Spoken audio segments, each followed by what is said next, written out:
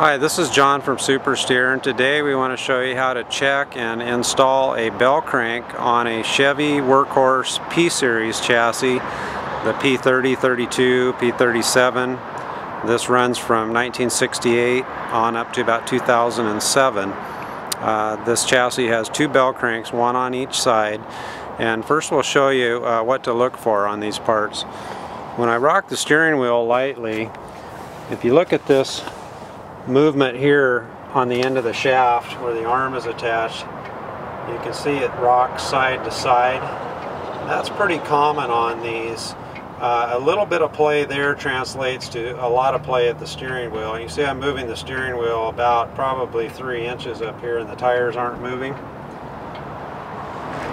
What we have here on this original style bell crank is basically a flat pin and flat bushings. The OEM unit has an adjustment for up and down play, but you cannot adjust the side play out of it. Because it's a flat bushing and a flat pin, it has to have some clearance there to turn freely. What we've done with our bell crank is we've put tapered roller bearings top and bottom with an adjustment on the top, which not only will take in play out, it also takes side play out. We can put a load on this, and yet it still turns freely with the tapered roller bearing. It's a lifetime warranted part. If it ever does get play, it's a matter of just taking the cap off. There's a cotter pin and a nut there and adjusting it just like a wheel bearing. So it's a much heavier duty part. We fill these with a AMSOIL synthetic grease, and they're sealed. You don't have to grease them. We're going to go ahead and show you how to change a bell crank now on one of these chassis. First, we're going to remove the large nut at the bottom of the bell crank. It's 1 1/8. Okay, now because this is a tapered shaft and a tapered joint, like a lot of your tie rods and ball joint pieces are, even with the nut loose, this arm is still tight onto that shaft. So what we're going to do is take a pickle fork. We're going to hit it, try to break it loose. Okay, that broke the taper.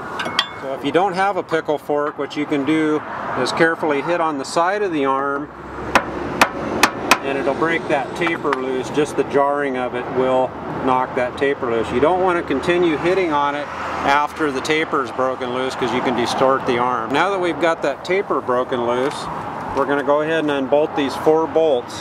Now you'll notice on these chassis, it is the same part right and left.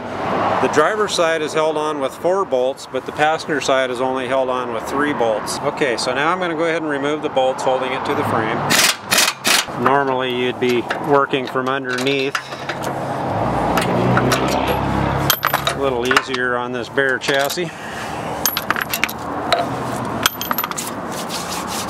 Okay, so this is the factory bell crank that we've pulled loose. This is where the play was at in that shaft. Make sure that our frame surface is clean. We've removed this old seal here. Okay, so now we're ready to install our new P3032 bell crank. Comes with a new nut and washer on the bottom.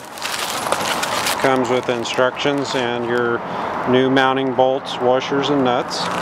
Whenever you're changing any steering parts or suspension pieces, really should recheck the alignment.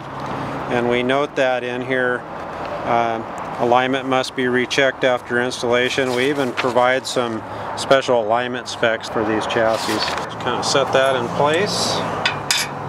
Should have a washer inside and outside on each bolt. Okay, so now we're checking the torque on these. They should be at least 60 foot-pounds of torque. We're going to go ahead and lift this arm up into place and install our lock, washer, and nut. Okay, now we're going to check the torque and make sure we've got at least 120 foot-pounds of torque. And that completes the installation, other than having the alignment rechecked. Thank you for your time. It's John at SuperSteer.